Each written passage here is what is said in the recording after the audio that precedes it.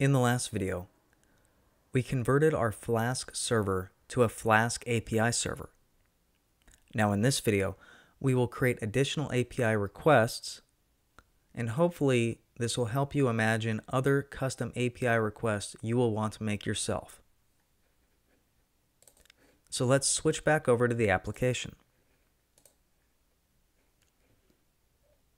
Now, under the API requests, let's go ahead and let's create a new class object or new request. Now, if you're not all that Pythonic, I apologize. I'm going to create comprehensions to do searches. But go ahead and follow along. You might learn something if you're not familiar with this. So go ahead, let's create a class called name. Extend the resource class, and then create a new get method. So we're going to say define get, and then for this one we're going to say self and then value. Now you could call it name if you like, but I'm going to stick it at value. And then I'm going to say return a list comprehension, and I'm going to say object because that's what we're doing is dictionary objects. Object for object in records, and then we're going to say if object name, in other words the key name, to lower, so either if you type in uppercase or lowercase it'll automatically convert it to lower, and then do a comparison lower dot, and we're doing starts with,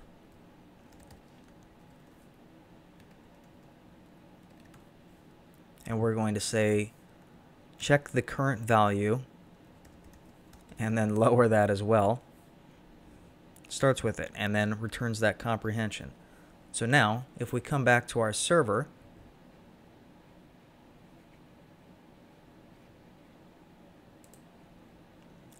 refresh it. Oh, almost forgot something. We need to make sure we add the API, so we come down and register the API after we've created it. API add resource name, comma, and then we will do /API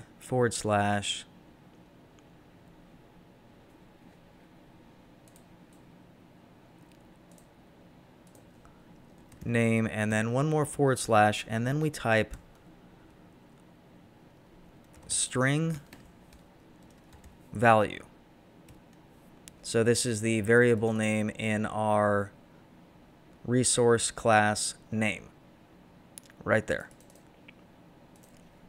Let's save that, jump on back, refresh, and then if we type name / and then let's start it with D, and it gives us a response. So I can now go through this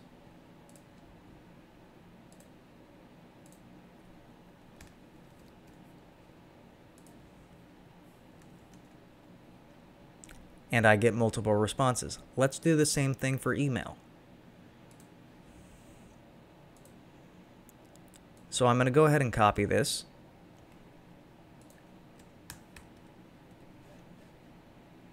Name, resource, self, value, resource, records, and instead I'm just going to change this to email.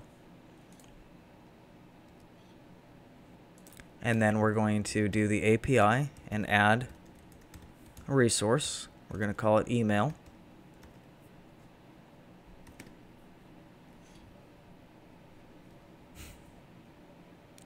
And then simply, I'm going to copy that string instead of having to type it, and type email. So now if I come back here and I change this up to email, oh, got an error.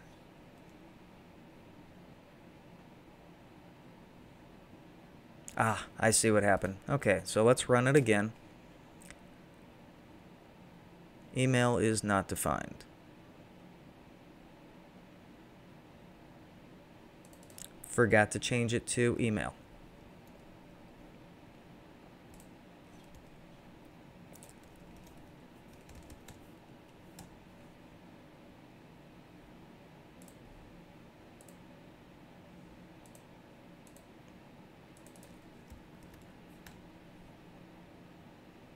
all the emails that start with A. Now, one last one we can use is we can use the next function. So let's do the same thing with the email.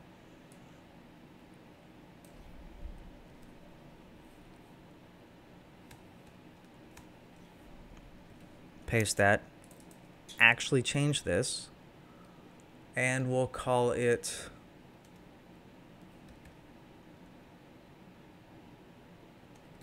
single email.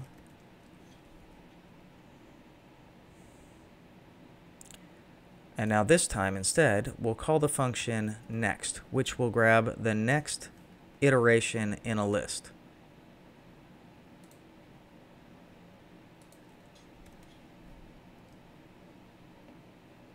And then let's add that API.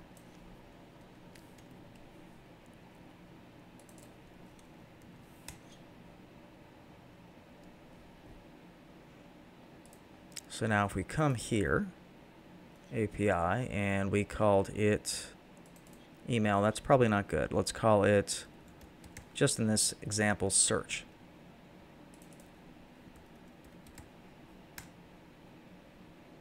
Oh, didn't like the fact that it was a list. It needs to be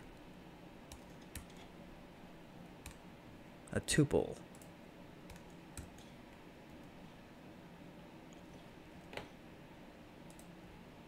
There we go. And the result is just the first result. So go ahead, I hope that inspired you a little bit. Go ahead and play around with it, break it, go back and forth, shorten it, do whatever you can with it. Have fun.